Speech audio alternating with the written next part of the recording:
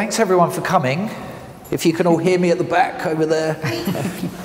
Thanks so much. This is a sort of educational dimension to the gallery that we have called Tuesday Talks, and we organise panel discussions and talks that are generally connected to the exhibitions that are on at the time.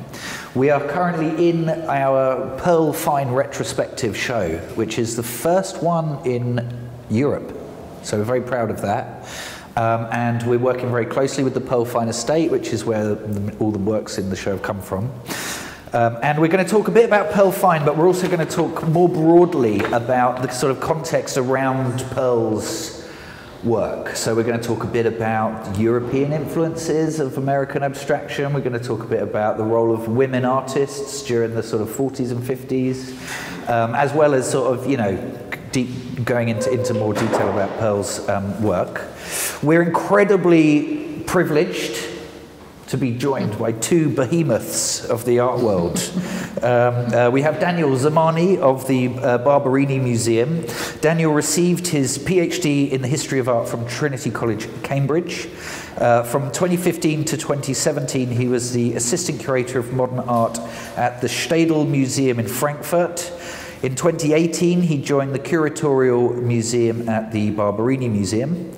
And the current show, which links beautifully to our exhibition, is called The Shape of Freedom, International Abstraction After 1945, which has just opened and examines the flowering of radical post-war abstraction from a transatlantic perspective.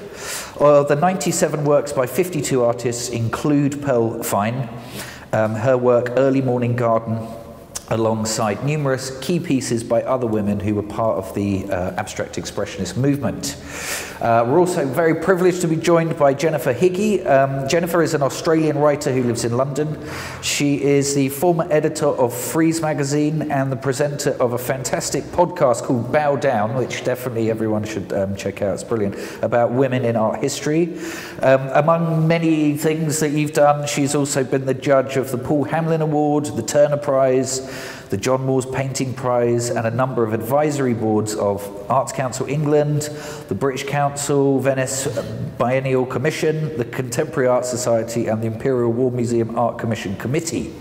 Her latest book, The Mirror and the Palette, Rebellion, Resilience and Resistance, 500 Years of Women's Self-Portrait, is published by Winefield and Nicholson.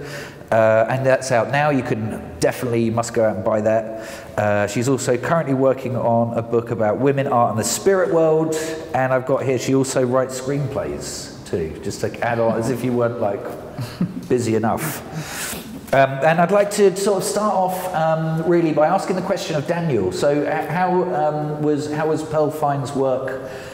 Did that become visible to you? And can you tell us a bit more about why her work was included in your exhibition that's currently on at the moment? Mm-hmm. Yes, of course. Well, first of all, thank you very much for inviting me. It's a brilliant show. Congratulations. Thank you. And I mean, it's kind of subtitled Rediscovery, our talk tonight. And I think that aspect of discovery or rediscovery was something that was very much on my mind in my exhibition.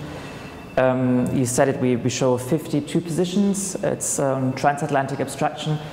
And when I started working on the show in 2018, one of the questions I had in mind is how can we deal with a canon? Sort of, it's a narrative we think we know, but it's sort of few positions that are well represented, especially in German museums. And I think most people, when they think about abstract expressionism, they think they kind of know the story. It's an all-American boys club, it's Pollock, it's Newman, it's Rothko, it's the Koning. And actually when you go back in history and you look at the exhibition catalogs of the big shows from the 1940s and the 1950s, we have all of these names by women who aren't in any big museum collections. There's hardly any retrospectives on them. And I think we're in a really exciting moment when they're being rediscovered and reclaimed by art history. And it's kind of great that it's taken so long. If you think like the beginnings of feminist art history in the 1970s, 1980s, people like Grisella Pollock, of course, Linda Nochlin, you know, so much amazing scholarship, and it's taken us such a long time for this process of reclaiming, rediscovering. And Fine was someone who just struck me as an incredibly gifted and talented painter, very powerful works. And I discovered her through the show at the Denver Art Museum in 2016, which included her work. And so it was important for me to include one painting by her. We had limited space, we show 97 pieces. But at the third iteration of the exhibition, which will be in Oslo next year, I think she'll be represented much better with 4 pieces. And I think that aspect of sort of rediscovery is also something that's very much on your mind. Yeah, absolutely. I mean, I think the question of why someone as talented as Perle Fine, who's been excluded from the canon, despite the fact that she had so many shows. I mean, she's a new discovery for me too. You know, I feel ashamed that I didn't know more about her, and like delving into her history now since I've been introduced to this wonderful work. It was like, oh my God, you know, she had 25 museum shows and solo shows, and you know, she was moving in all the right circles. And so what happened then? Why was she sort of excluded from the canon? And I'd love to hear your take on that, actually. Yes, and I mean, if we maybe look at some of the slides here we've prepared, it's just like a little selection of some installation shots from the exhibition we're currently in. It's an incredibly multifaceted oeuvre that she has. She constantly reinvented herself. It's interesting that she doesn't have that signature style, which I think might have contributed towards the fact that she remained overlooked. Because when you think of people like, I mean, Rothko certainly, Newman, still in the 1940s, 1950s, I think what we see is that they kind of find a signature style that's also very marketable. They have a brand you immediately recognize, a kind of mature Rothko, and Fine kind of constantly recreates herself. And you see it in the exhibition with sort of, she's not just a painter, she experiments with etching and with collage, so it's very multifaceted. And I think maybe that's also one of the aspects that makes it more difficult for art historians and curators to frame her work. And here, of course, we have sort of one of these great studio portraits of her, and it's really fascinating. I think that even such a small retrospective, this one shows you how much there is to rediscover in her work. Yeah, but of course, you know, being a woman in the 50s and being a woman artist in the 50s, she was up against a very macho milieu, and I think that's really interesting about abstract expressionism too, that we think about it as a sort of Jungian primal male and very white male as well, you know, gestural form of art making, when in fact there were so many women around the time who were making, you know, there were so many abstract expressionist women, and you know, all of them were to various degrees part of the conversation. Of course, 2 of the big ones were married to very big male painters as well. Lee Krasner is married to Jackson Pollock, and Elaine de Kooning is married to Willem de Kooning.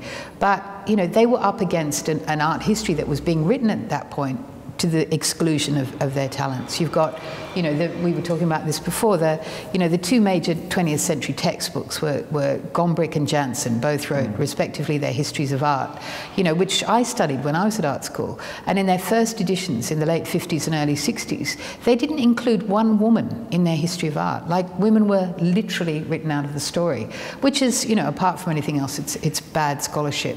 Clement Greenberg, who was the major abstract expressionist, you know, champion, he did include some women in his exhibitions and his books, but essentially he was quite aggressively anti-women in many ways. He was constantly putting women down. I found a quote about Joan Mitchell, you know, fantastic painter, and she had an exhibition in Paris, and basically Greenberg closed it down, and she said, I felt, you know, when I was discouraged, I wondered if really women could not paint the way all the men said the women could not paint. But then at other times I said, fuck them. So, you know, that's why she kept painting. But, I mean, what do you see as the sort of, do you see structural reasons for their exclusion as well as facts, like with Perle Fine? I mean, we tend to know artists now like Helen Frankenthaler or Joan Mitchell, but maybe with Perle Fine, she was excluded because she's not as recognizable as, say, a Rothko. She didn't have a signature style. She was restless and, yeah. Yeah, and I think the fact that she was a woman certainly played a big role in the sort of very macho discourse, that when the historical view on abstract expressionism is born, I think, I mean, Irving Sandler's book, The Triumph of American Painting, I think published in 1970. It's amazing now when you read it how he sort of gets around all of the fantastic women artists in the movement. It's like I think he sort of, Krasner is kind of Pollock's wife. I think he mentions Helen Frankenthaler and Joan Mitchell, but there's not much in-depth discussion at all of any of the women painters. And it's kind of very much structured around these male artist geniuses. So I think this idea of, you know, the kind of macho vibe, it was even reinforced by art historians. And I think when you look at the movement as such, yes, there was this kind of macho also drinking culture, you know, that all hung around at the Cedar Bar, and a lot of the women actually said in retrospect it was very hard for them being sort of taken as an equal. But at the same time, like, I mean, de Kooning is a good example because he invited Fine to be part of the 8th Street Club in 1949. She was very active in all of these discussions. She really was at the center of what was happening in the art world, but then she was written out of history. We had an interesting chat about what sort of just before the 50s, and actually there was in the sort of 30s and 40s in the States, there did seem to be a kind of move towards a more positive feminist kind of support of women artists. Can you tell us a bit about that? So it's not like the 50s came out of, it was a big change, but something occurred before that, and over that decade, the erosion and the erasure of these artists from the history seemed to occur during that 50s period somehow. What can you tell us a bit more about the kind of 30s women colleges maybe, and the artists that were supported at that time? I mean, I think we should also mention too that, you know, as we talked about before, you know, history is messy, humans are messy. Sometimes we expect art history to, you know, move forward in a linear way, that one movement segues neatly into another and, you know, everyone fits into a box. And of course it's never like that. Art is a product of humans, and humans are irrational, they're messy, they turn back on themselves, they can be ill-defined, all the rest of it. But what happened with women artists in the 1930s, finally, you know, after literally thousands of years of not being able to study or not being able to study life models, or to be accepted into academies, or to have apprenticeships, or to have some political agency, finally they had all of this. They had access if, you know, given the right circumstances, they had political agency and they had access. And so there was a huge flowering of, you know, women artists in the 20s and 30s once women started getting the vote and started, you know, demanding their independence. And the women's colleges in America, and especially, you know, colleges like Bennington, you know, they were really feminist, and they were, you know, they instilled in their female students that, you know, they could do absolutely anything. And so you see that a lot of the women artists from, you know, the really prominent women artists, they went through a lot of this college system that instilled in them this sense of can-do. Of course, then the war happens, and a lot of the men especially are sent off to war, and a bit like after the First World War, when, you know, the men are off and so the women have to, you know, run the place, and which results in things like women being granted the vote not long after the First World War. You know, in America, you know, once America entered the war, women stepped up, and they were, you know, working as, you know, in all the jobs that men do. And, you know, this instilled a great sort of sense of possibility among women and women artists. But then, of course, the 50s came, and the men were back from the war, and there was this sense of, okay, well, women can go back into the kitchen. And, you know, we've all seen Mad Men. We've all seen, you know, what it's like to be a woman trying to achieve, you know, creative greatness at a time when everything is being stacked against her, even though ostensibly she's meant to have political agency. You know, she's being written out of the story from all corners of the field. You know, so women who achieved greatness at this time, you know, they really did, they were very powerful women. I mean, I've just got a couple of little quotes here just to give you a sense. For example, Grace Hartigan, who was one of the great abstract expressionist women, she was probably the first one to achieve, you know, proper fame.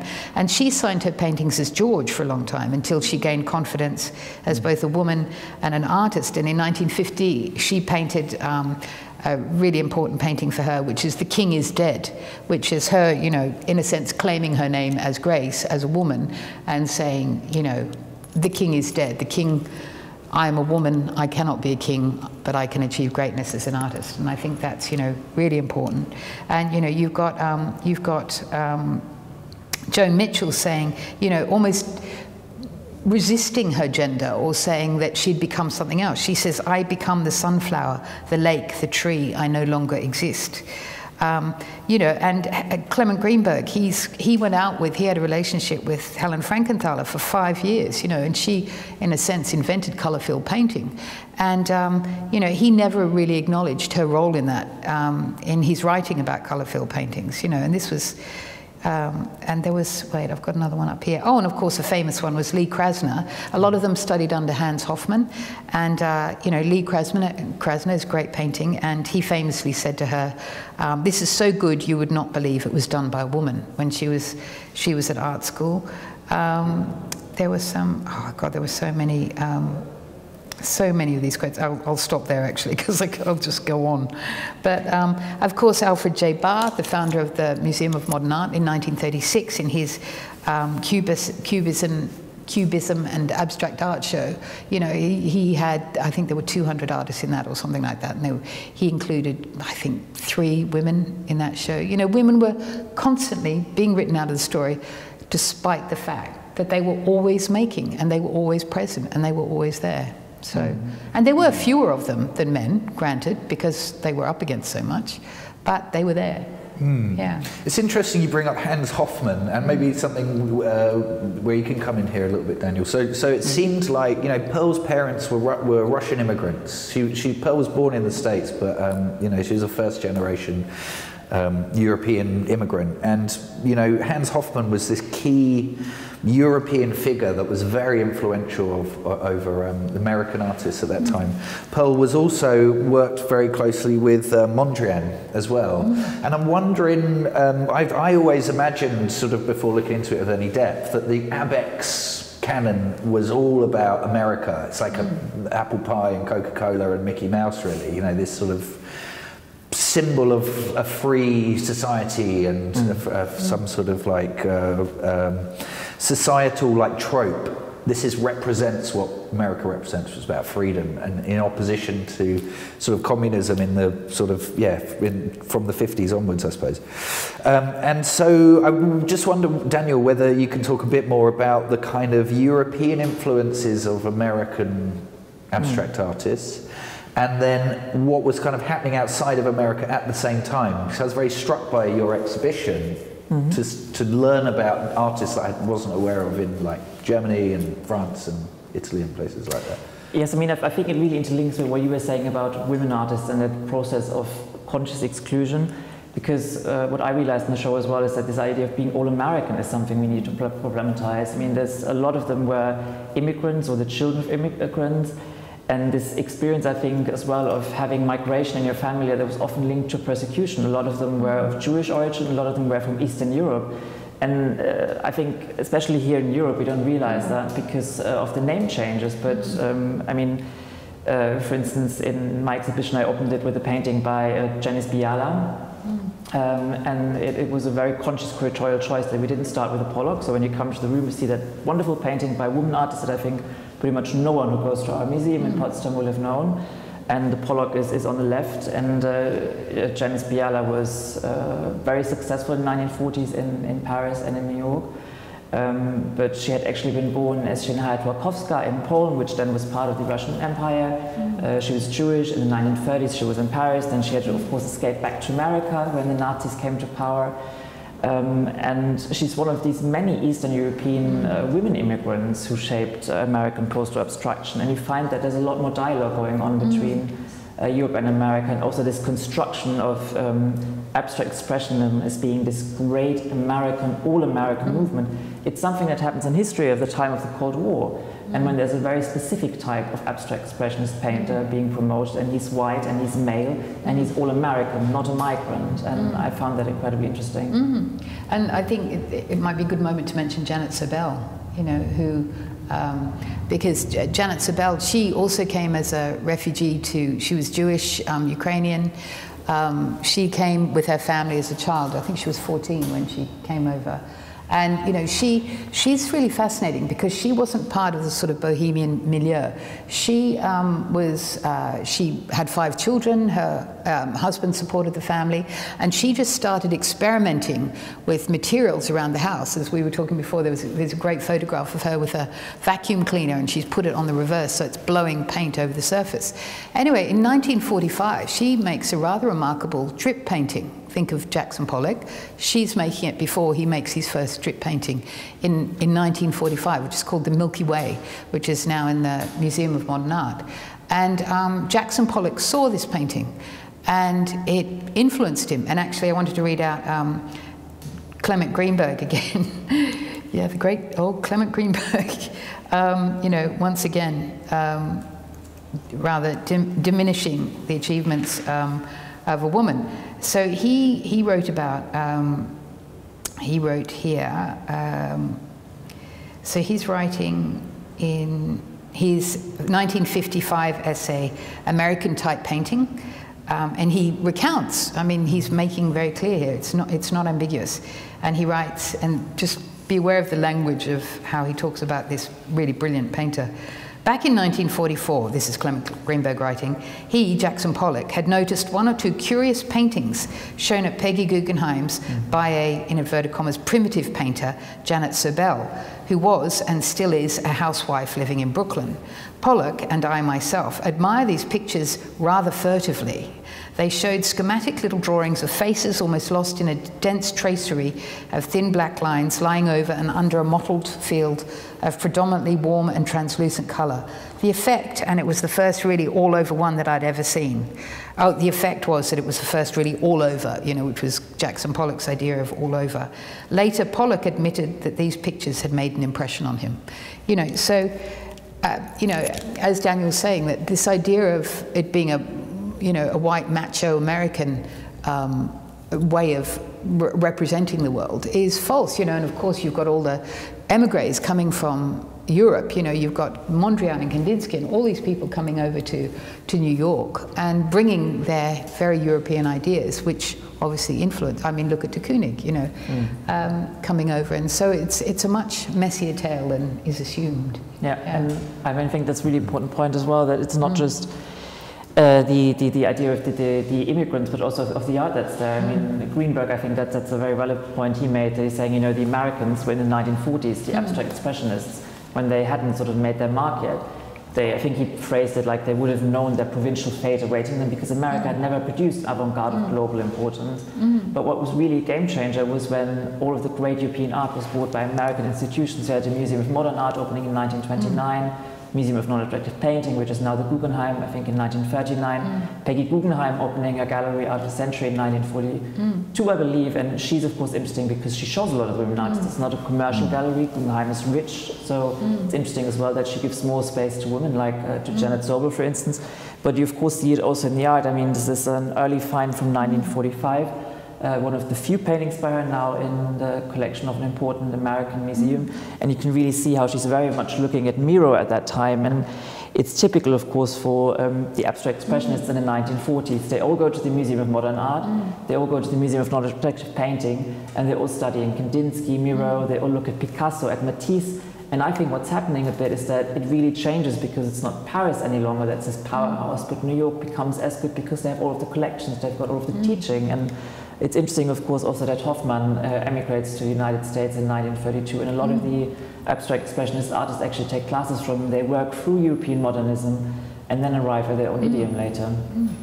And also Hilary Bay is an interesting woman to mention as well. She was the she's a really fascinating character. So she was an artist. I think she was a countess or a baroness, and she comes over to New York from Germany. I think it was Germany. In the 30s, and she becomes the main advisor to Solomon Guggenheim in terms of, and so she's the first director of the Guggenheim, which was, what was it, the Museum of Non-Objective? Yeah, and so she becomes the director of that, and the first exhibitions of that, she plays Beethoven and burns incense, and you know during the exhibitions. But you know, so she's bringing her and she was close to Kandinsky, and that's why the Guggenheim has so many Kandinskys as well, because she was, you know, advising Solomon Guggenheim to buy all of these incredible European artists, and that's why they ended up in New York. So you know, you've got a German woman artist who's, you know, I mean, it's messy. And it's, I think, also interesting that you look at the beginnings in the 1940s, because it seems to me when you look at a lot of the interviews with the women artists, they're saying when they're starting out, gender didn't make such a big difference. It's more of a project space. I mean, the 9th Street exhibition, I think, is a good example. Yeah. It's like in the beginning of the 1950s, there's not much money, they're not commercially so successful yet, so the artists really band together as a collective.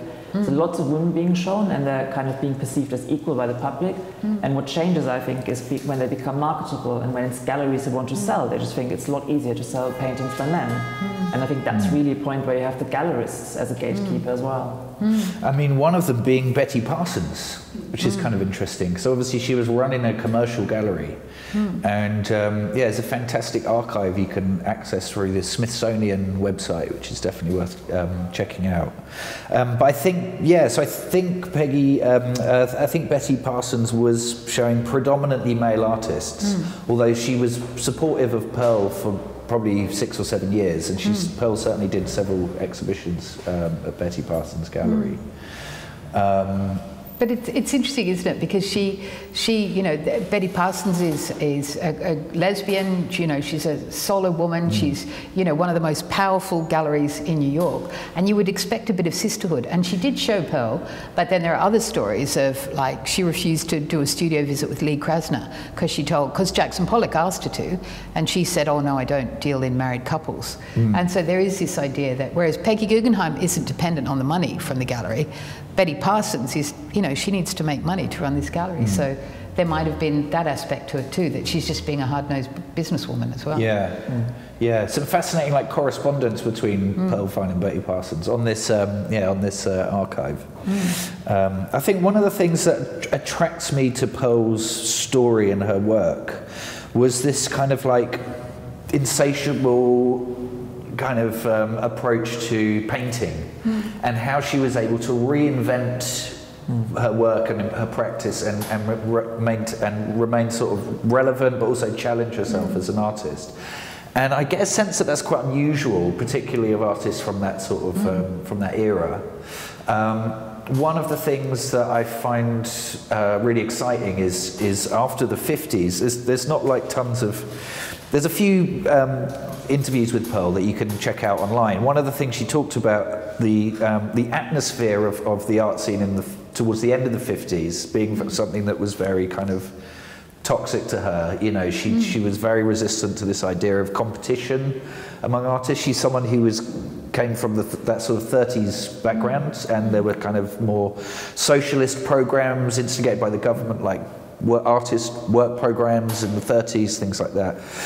And so she left New York in the late 50s and then returned in the early 60s to a very, very different scene and with a completely new body of work. And I'm just wondering if that's an unusual thing for artists to do, or whether that feels like something that more artists you would have thought would do in terms of like reinventing the way they work.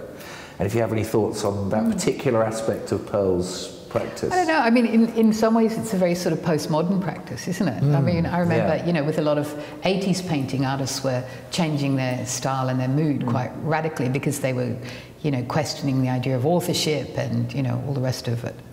So, you know, in a way, it was a very radical thing to do, but I don't think it's that common. Usually you can, I mean, obviously you've got artists like Philip Guston who go from being an extraordinary abstract artist to an extraordinary figurative artist, but that was, you know, people would cross the street and not talk to him for doing that, you know. I mean, that was an extremely radical and frowned upon gesture, really, that he made, wasn't it? So, but that, I mean, it's hard to think of other examples of artists who, I mean, obviously, of course, you've got a Picasso who changes styles all the time, but he was extremely prolific, obviously, as well. But yeah, it's, what do you think about that? I mean, I think a good person to compare to is Lee Krasner, who was also crazy about sort of reinventing herself and like constantly also like having that mind of a student. And I think when you see Perle, like I think she's kind of like someone who's always grappling with the same ideas and the same questions, but she kind of finds very different solutions. I mean, I find it fascinating, even in this retrospective, if you look at the different works, you wouldn't necessarily think it's by the same artist at all. Yeah. And sometimes it's just 10 years and you think she's going from this crazy one thing to the other. But then the closer you look, the more you see that there's still a sense of écriture, I think you could say, right? She has kind of a, let's say, an obsession with specific things. I think, for instance, like her interest in Mondrian and the structure of the grid is something you see in the early works. I mean, later when she has these paintings that are very close to Agnes Martin, it's more visible. But I think even in a piece that's sort of very cubist in style like this one, you can see there's the kind of Mondrian lurking in the background, and also how she was constantly going back to nature as an inspiration. But what do you think were the main questions she was grappling with? I think it's order and balance in her work, really, and that's something that comes on in a lot of the her own sort of remarks about her painting. And I think it's a bit like Frankenthaler, who once famously said, you know, it doesn't really matter if you paint a tree or if you make an abstract composition, it's a painting that works. And I think, you know, does the painting work structurally? Is it balanced? That's something you even find in the sort of more gestural work she did in the early years. I mean, these are obviously kind of a bit surrealist inspired, right? When you have these compositions here, where you see these kind of freely flowing forms. But it's interesting, I think, that kind of does the painting work? Is there balance in the composition? It's something that I find so really defines Fine as a painter. Absolutely. I wonder if we can skip down to some of the cool series paintings. I mean, George, you've been, you know, living with these paintings for a while now. What do you see as the questions she's been, you know, I think her sort of core exploration? Yeah, I mean, I think really I'll echo what Daniel was saying, you know, and having kind of researched into trying to find interviews with her, trying to, you know, hear her talking about her own work. You know, she does talk about the quality of the painting is the thing that she is trying to achieve. You know, that's her obsession. And, you know, the kind of formal, like, tropes around that in terms of composition, balance, and, you know, colour, sensitivity towards colour and things like that. You know, she talks about trying to make good paintings. That's one thing that keeps coming up in interviews, and that she seems a bit kind of confused that people kind of keep asking her, like, why, why have you done this cool series thing? And it's like, well, you know, I was trying to make good paintings in the 40s as well. It's just with a different sort of language around that, I think. And actually, could you talk a bit, because you know more about this than I do, about when she destroyed her show, her whole show? Yeah, that's a great sort of great example of sort of Perle's character, I think. So she'd, by the early 60s, she had moved out of New York City, and she was living in you know, upstate, and she had this wonderful studio there, and she was invited to do an exhibition at a gallery in New York in 1964. I think. That's when the first Cool Series paintings were presented. And so the you know, conversations between her and the gallerists were sort of going on for a year or so. She made a whole body of work which she then destroyed because she just felt like she'd moved on from, you know, the work that she was making in the 50s, and to reconnect with the art world in the 60s in New York, which had a very different vibe about it. You know, that was one of the things I think that gave her the opportunity to try this completely different body of work. Yeah, I mean, it's again one of those sort of personal things that draws me back to Perle's work generally. You know, I remember, like, sort of critiques at art school, you know, we would never talk about the market. It was always, we were always talking about what our ideas were behind the work and deconstructing what was in front of us. And there was no conversations about, like, well, who are you going to sell this to? How are you going to kind of develop the same theme and engage with the market in that way? And I think she was, yeah, like a true sort of artist's artist, if that doesn't sound too sort of too cheesy, basically. I mean, I love this quote here because I think there's a lot of Fine's thinking on art, and, you know, out of revelation, which came about through endless probing, came the revolution, so you can sense that kind of constant change. And then later she talks about a bell-like awakening and simplified work, so you see that idea of constant experimentation in her work. And I also think it's really interesting that she says sort of the expression is more than merely chemical or optical, it is metaphysical. So you really feel that she's in the discourse at the time, also of artists like Newman or Rothko, right? It's a lot about expression, it's about intersubjective communication, about really reaching out with a message to the viewer and constantly trying out how to find that kind of very personal art. You know, I mean, it's I think for me, what really defines abstract expressionism, because of course formally it's so different. And I mean, even Alfred H. Barr very early on said, you know, it's kind of crazy, why do we have one umbrella term? If you look at the work, they seem to have nothing to do with each other. But then one thing they were all very keen about is this, you know, painting the self and having someone reacting in a very kind of intuitive level to it. And I think that's something that she certainly went for in these Cool Series paintings that we see here. And what was her relationship to Rothko at this stage? Did she have a relationship with him? Yeah, they were really close. There's lots of pictures of them hanging out together. They were showing together in the 50s. And, you know, when we did an exhibition of the Cool Series a couple of years ago, And the common sort of conversations that popped up were linked to Rothko, obviously, because sort of structurally from a distance they look kind of similar. You've got these similar shapes and kind of colour and stuff. I mean, when you see them up close, they are very, very different painters actually, and very different sort of things going on in the work. But no, she knew Rothko. They were contemporaries, and there's a great picture of hanging out with Rothko in the late 50s, so she had already left New York at this point. Whether she looked at Rothko's work and was like, I'm going to sort of, you know, have a go at one of those or not. I don't know if it's sort of like that. Same like with Agnes Martin, you know, she was very close with Agnes Martin. They were contemporaries really throughout both of their lives, and we've got a very sort of Agnes Martin-y painting above the stairs from the late 70s. I don't get a sense that the inspiration came from other artists in this case particularly. I don't think it was about Rothko really. There was perhaps a visual language that was emerging that she could kind of like engage with, which was about colour-filled painting.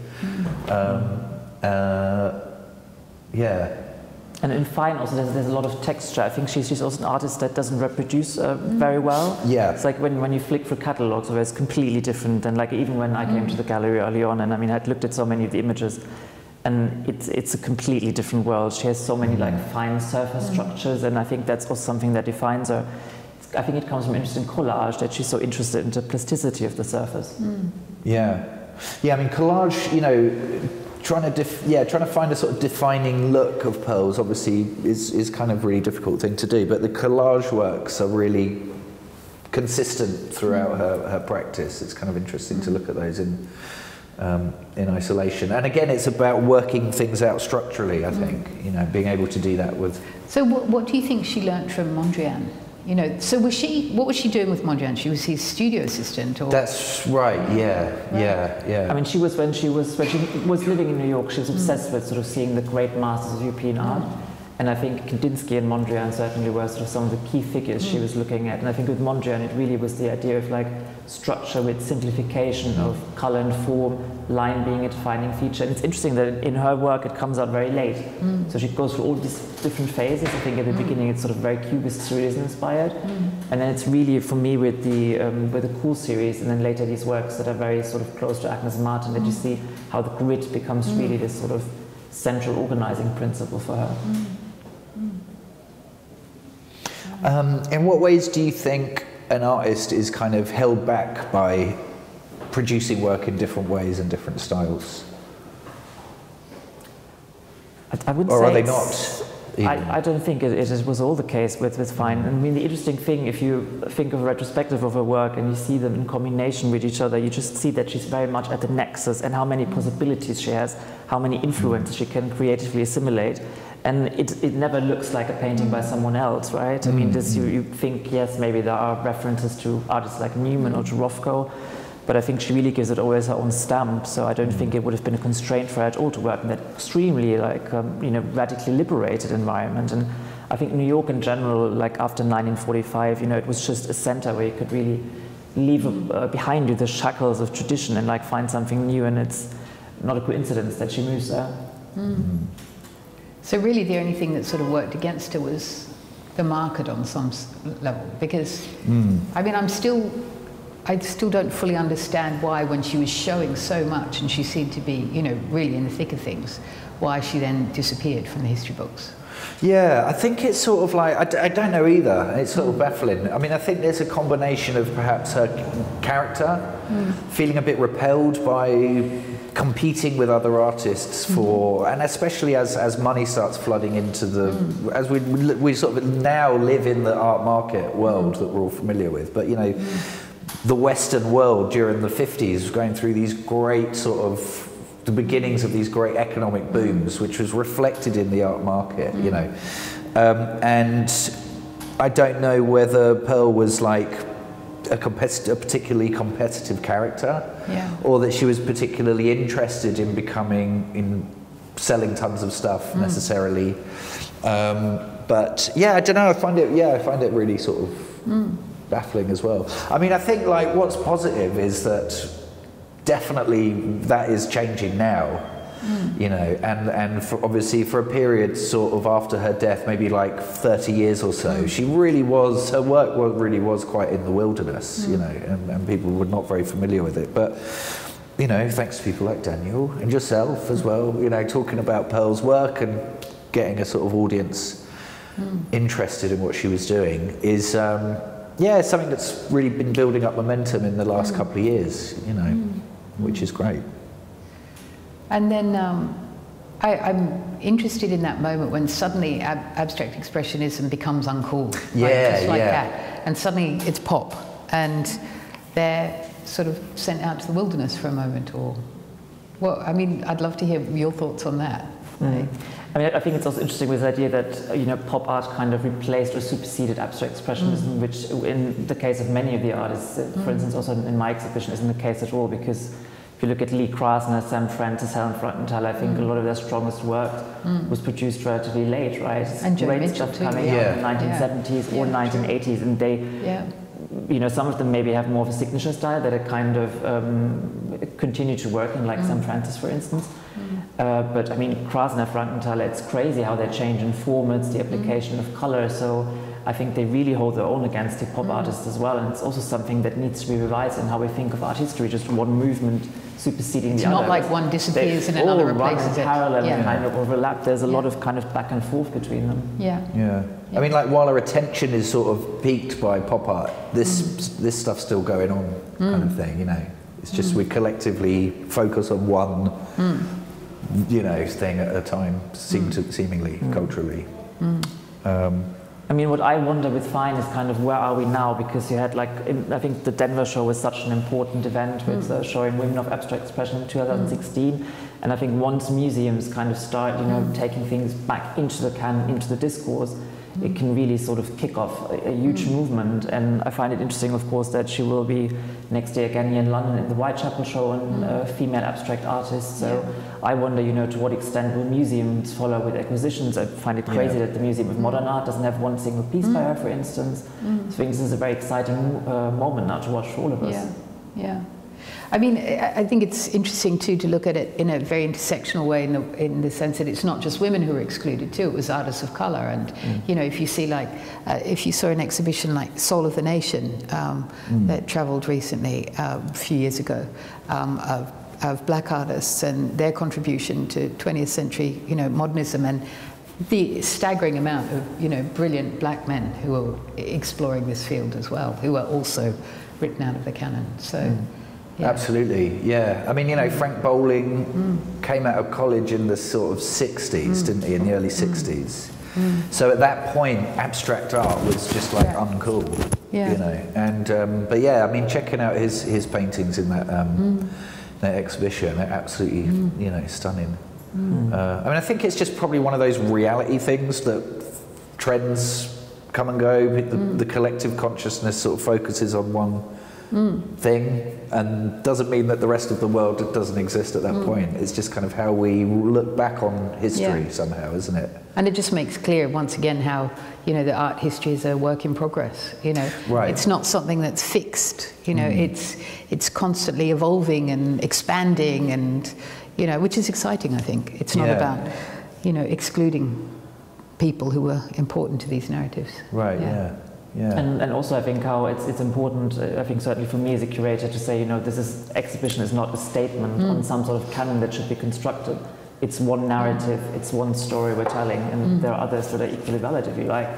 But I think what's important is sort of going back to history, and I think it's even interesting if you think of terminology. Are we expanding the discourse? Are we going back to the right discourse? Because a lot of the time it's just, you know, the women were in the discourse, so it's not like we're expanding it. And also certainly with my show, people say, oh, you're trying to give it a feminist spin. I was like, no, I'm actually just trying to show good art by great artists, and a lot of them happen to be women. So it's, you know, sort of going back to historical realities of abstract expressionism as well. And I certainly think it's good that people now are very conscious of, you know, they have been omitted by a masculinist discourse, and we need to deconstruct that discourse and sort of gain a clear vision again. Yeah, absolutely. Yeah. I wonder whether we should open up for a bit of a Q&A.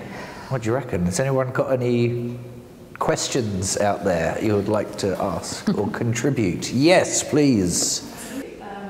Perhaps quite a new question. I'm always really interested to know, when I listen to a talk, which particular work in this exhibition has like really caught your attention, or which work resonated with you, or any works that you spent a little longer in front of than others. Can you please repeat the question so people can... Yes. So the question was about any works in this exhibition that really kind of sparked our interest, that we want to spend a lot of time in front of, that maybe we had an emotional response to, I suppose. We were talking about this before when we were walking around. Yeah, I really like the small work on paper just up here, the blue one. Sort of, it's very sort of melancholy, and it's got a lot of depth, and there's something about that I really enjoy. I mean, there's something in all of these pictures, I think, but I was particularly drawn to that one. Yeah. I mean, I love the kind of yellow one just behind us here now, because it has this, like, I think, very oniric atmosphere. It's, think a bit like a surrealist piece. That's kind of this sort of dreamy nature scene. You're not quite sure what's going on. Sort of very floating. And I think again, it's a piece where you see it is very free and it's very abstract, but there's also a real sense of sort of orderliness. So it's not geometric abstraction, but I think there's still some Kandinsky and Mondrian in it. How she tries to like find balance with how the shapes float. George, what's my favourite? You can take one home. Oh God, if I could take one home. I think it's the black and white collage on the back there. So it's this great work from 1959, and it's a brilliant example of one of Perle's collage pieces. And for some odd reason, she uses this plastic material called, it's some sort of melamine or something like that. And she did three different collages, probably on the same day, you know, and used elements, the positive and negative elements, to create sort of three works. And yeah, why do I like it? It's just got great energy, it's got great attitude somehow. It's very kind of like strong, interesting work. And yeah, and I get sort of this touch of this plastic on the top surface is kind of something that I find very intriguing. Yeah, it's a good one. Yes, please. Do you think that really transition and change of style, constant change of style, would be about her being a woman and being a creative woman? Because women usually, not all, but a lot of them tend to change their styles depending on what's happening in their life at that specific time. And maybe her being an artist, she just pulled it out on her artworks. It's a good thought. It's an interesting theory. Yeah, I think it's very frustrating for an artist to stay to like multiply one painting and keep that style so that the art critics can recognize you.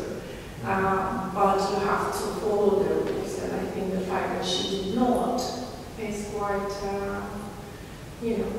Yeah, I think we sort of have a vision of artists as kind of rebellious figures, you know, who we want to be on the edge of something and send back this message from the edge that we can like have, you know. And you know, part of that rebellious nature is not conforming, is being a non-conformist sort of person who's somehow on the edge. And yet the art world can be incredibly conservative, and you know, Perle was definitely someone who did her own thing, you know, and made work on her own terms, I think. You know, and that's what I find really sort of fascinating. And I think we mentioned something earlier as well that's important, which is, I think, you know, yes, the odds were against her in some ways with being a woman artist in this still incredibly patriarchal society. It's interesting with her that her family were immigrants, were incredibly supportive from a very early age. So she didn't have that typical, what a lot of women experience, that the family was completely against it. You know, you absolutely can't become an artist when you're a woman. She was encouraged from early age on. She had a very supportive husband. She didn't have children, so she had a lot of time to paint. And it's again something I think that, you know, a lot of time people wonder, like, oh, there's not that many good Mary Abbots or that many great Janice Bialas. Why did the women not produce as much as the men? It's like, well, they usually did the housework. They usually were the ones looking after the children. So the constraints on time and, if you like, money and energy that the women, I think with Krasn as a brilliant example, because she was more famous than Jackson Pollock when the two of them met.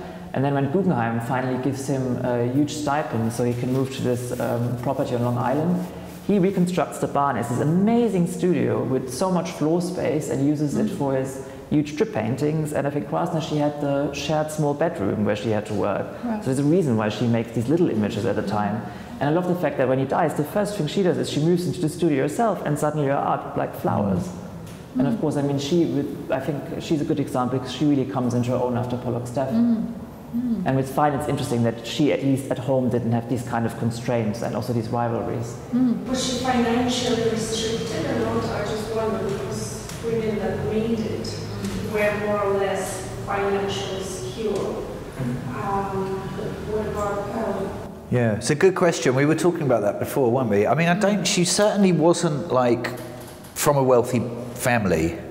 She was teaching she was teaching Cornell in the 50s and then went to Hofstra University in the early 60s. So she was teaching full-time and earning money that way. I mean, yeah, she didn't have any kids, so, you know, she didn't, yeah. So that's also financially kind of beneficial.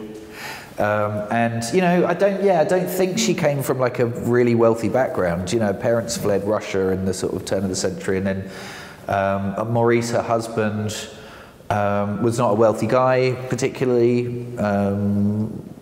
So yeah, I don't think that component is part of Pearl's story particularly. You know, I don't think she was just given free money and all the rest of it. But the teaching, I think, is something that we should have probably also mentioned, because yes, I think with Hoffmann, I mean, he doesn't paint in a purely abstract idiom in the 1930s, which is the time when Fine becomes aware of him. I mean, I think his studio, or the place where he taught, right, was just around the corner from where she lived at that period. But it's interesting, I think, with Hoffmann, that teaching really helps him to reinvent himself, and I think it's also one of the things that's key behind his sort of flowering in the 1940s. I think with Fine, it's also interesting if you think of her teaching period at that time, how she reinvents herself, because of course she has to think through a lot of stuff that's going on, right, at the moment when she has to transmit that knowledge to younger students. So it's a kind of, what you see is a kind of real restlessness in, she's like a scientist in a laboratory. You know, she's trying out lots of different experiments to see what works. Yeah. And she was always pushing against the idea of prettiness or things being lovely, wasn't she? Yeah. She didn't like that idea. She was constantly pushing against her own facility for making a beautiful painting in a way. And I think also in terms of locations, I think that move from New York, it seems to be something that really helped her sort of being away from that sort of sometimes a very toxic and competitive art scene. So she had the space on her own. Then when she comes back for teaching, she's also at the hub. So I think that's something really interesting as well, if you think of her work of the 1960s.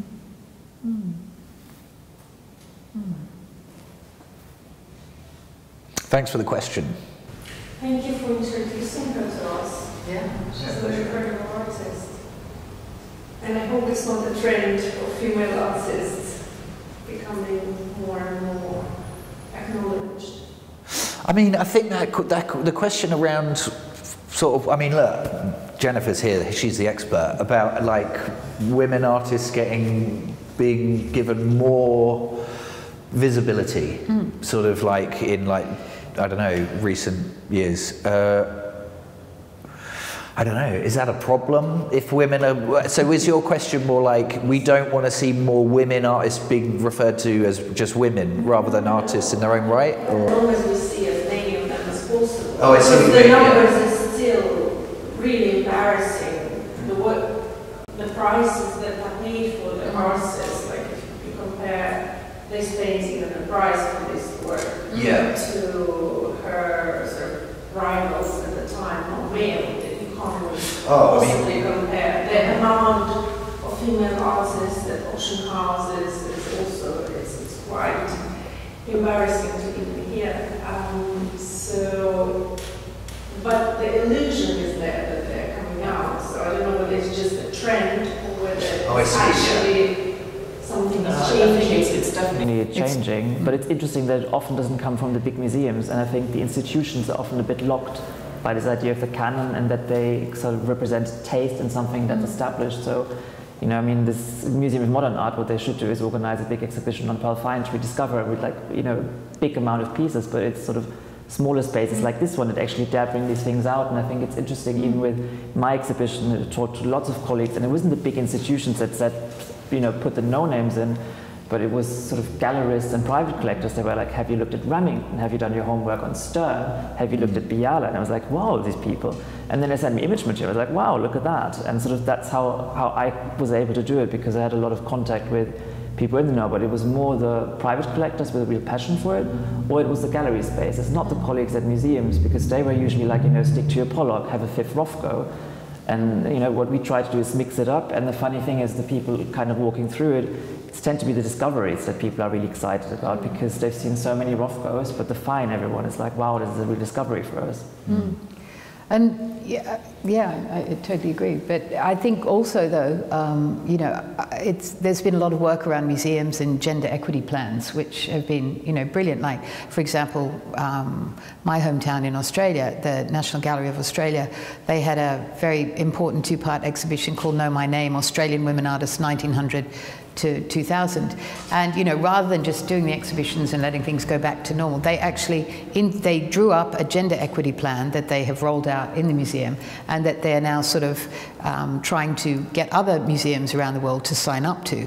And they're having a great success with this, and it's about committing to increasing your acquisitions in terms of underrepresented women artists. It's about having a certain percentage of shows dedicated to women artists during the year, and all of that.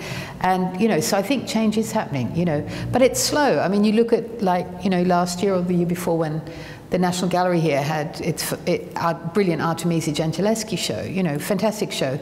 It's the first time the National Gallery here has devoted an exhibition to a historic woman artist. I went to the Prado in Madrid at the beginning of 2020 to see brilliant show of two Renaissance women artists, Sofonisba Anguissola and Lavinia Fontana. It was the second time in the Prado's 200-year history that they'd devoted an exhibition to women artists.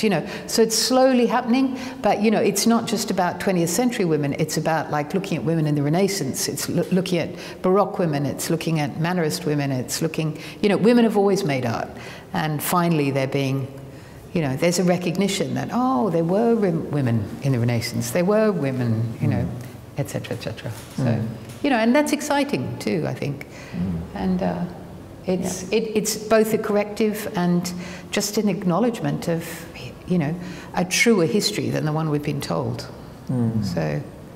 Yeah, it's important, and I think what's also interesting, and where I think the battle will be won at the time when we don't need feminist courses anymore, because it will have changed the discipline from within, and it's just understandable. So, and I also find it sometimes problematic when you have this framing of women. So it's like the idea, put all of the surrealist women artists in this exhibition in one room, and then it's a room on women artists. So they paint differently because of their gender. It's like they were on par with their male colleagues, and they all like responded to each other. So in my exhibition, I thought it was really important, to show Fine, for instance, next to Pollock next to Solvay, sort of. And I think when we're there, that they're just shown together, and gender is irrelevant. I mean, that's, I think, somewhere we're still very far away from, unfortunately.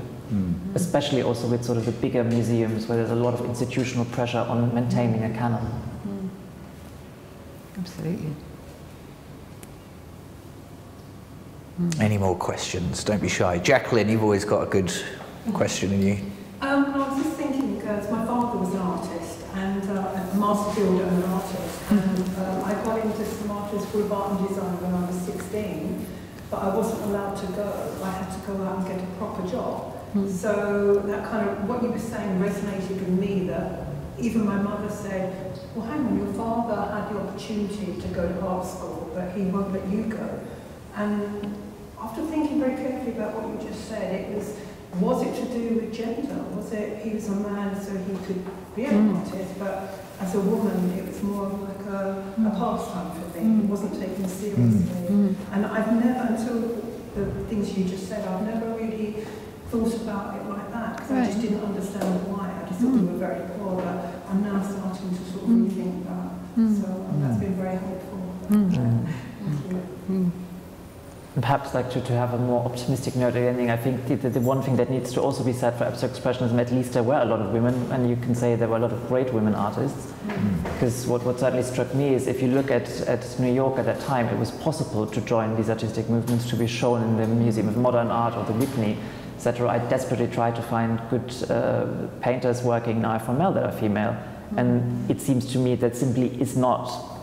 I couldn't think of a single example of a woman artist in post-war Germany after the Nazis who had a big outcome of work. And I think it just shows that at least there was some awareness of America, of the beginning of a feminist consciousness, and abstract expressionism very much reflects that. Absolutely. Yeah. Well, thank you so much.